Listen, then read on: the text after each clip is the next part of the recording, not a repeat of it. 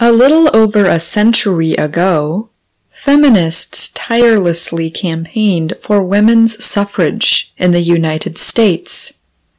They organized marches and other events in hopes of increasing public support for the campaign.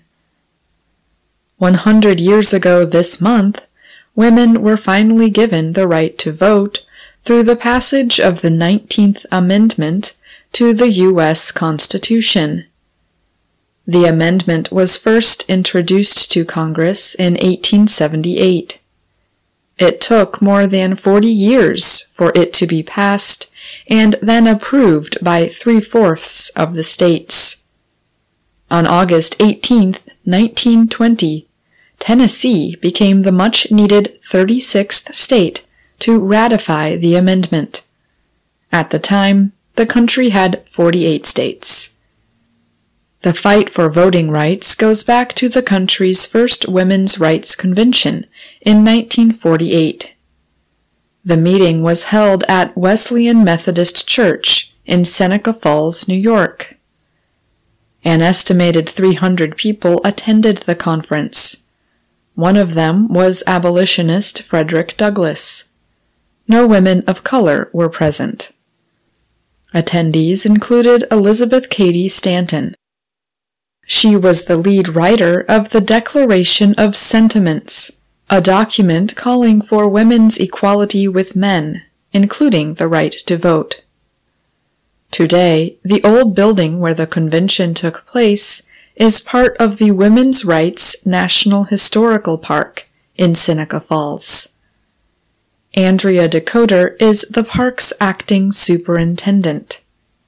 She told VOA that the Declaration of Sentiments is modeled after the U.S. Declaration of Independence. But the words, "all men are created equal," were changed to "all men and women are created equal." African American men were given voting rights in 1870 through the passage of the 15th Amendment. Women continued to fight for their own suffrage. However, Decoder said there was racism in the women's rights movement.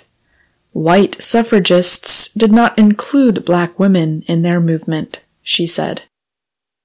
Martha S. Jones is a history professor at Johns Hopkins University in Maryland.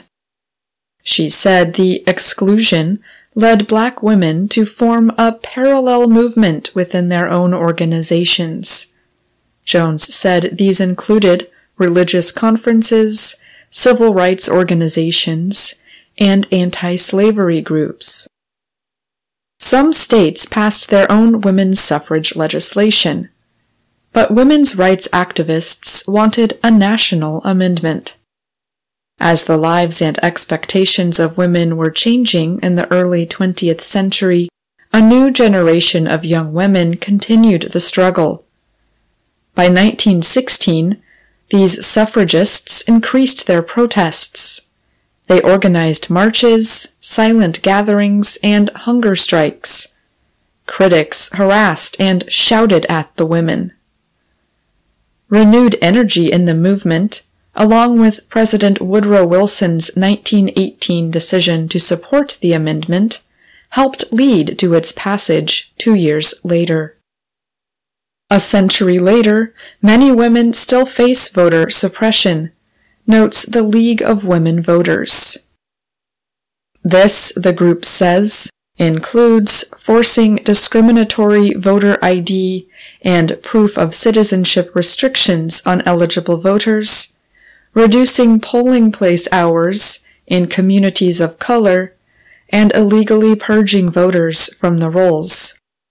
Inequalities like these and others may be reduced through passage of the Equal Rights Amendment, or ERA, supporters say. The ERA was introduced to Congress in 1923, 3 years after American women gained voting rights.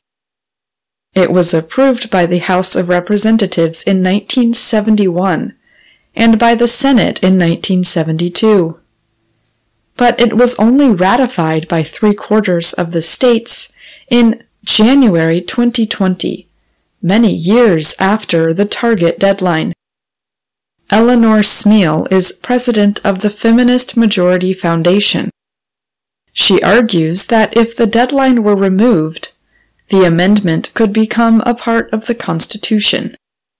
Like women who fought for voting rights, Smeal said, the Equal Rights Amendment is very important because it establishes that all women must be treated equally under our Constitution. Among other things, she said, it would end discrimination in areas such as pay and education, and help prevent violence against women.